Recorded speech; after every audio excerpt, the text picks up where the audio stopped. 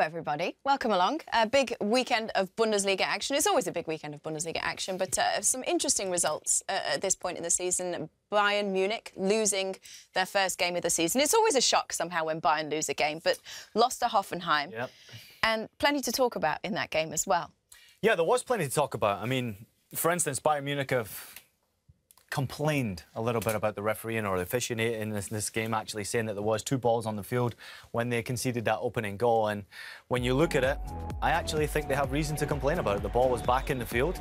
The certain players on the field were focusing on that ball that had been kicked back in, and then the quickly taken throw-in caught players by surprise. Jovan is absolutely fine with this, though. Yes, it's a very clever play. The ball is not interfering with the play at all. It's clearly out. They're 60 yards away. I think it was a smart play, heads-up play by Hoffenheim. They take the lead. Great finish. Clearly, teams need to start playing with 2 balls then, so you can get an advantage. It's not interfering with play. The ball was in the field. If the referee sees that there's 5 or 6 players who are concentrated, not knowing if that ball had crossed the line, then he surely has to stop the game. If nobody focuses on the ball that was kicked back in play, then I would totally understand. But nobody did. I think Bayern have a right to say what they feel. No, it's an excuse. It's an excuse. It's not interfering with play. It's an excuse.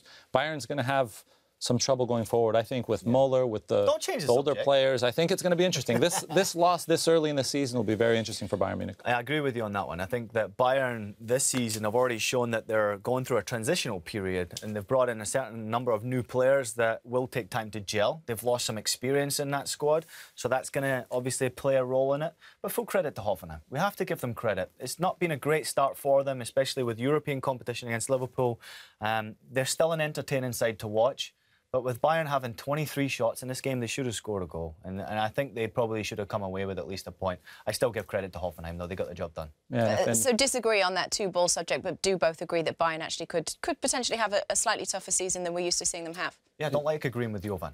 Whenever I have a chance to argue with Jovan about something... But they will have a trickier time. Ancelotti's the best at managing his players. This is the year he's going to get tested. So do you think that they won't win the championship? No, they'll still win it. Ian, I'm trying to get a line out of They'll still win it. They'll still win it, but it'll be tight. It'll be close. Tight. Yes, very close.